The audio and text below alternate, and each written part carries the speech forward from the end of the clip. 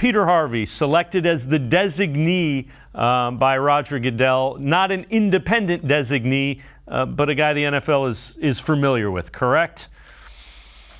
Yeah, I mean, he served on NFL advisory committees. He helped write the personal conduct policy, and he was one of the independent experts who evaluated, the allegations in the Ezekiel Elliott case. So far from independent or neutral, he has a long-term relationship with the National Football League. His law firm does legal work with the NFL. But we knew a long time ago, as far back as 2020, that the players were never going to get a neutral or an independent designee. They were going to get a partial one that would be either the commissioner or somebody that he selects that would likely see things the commissioner's way.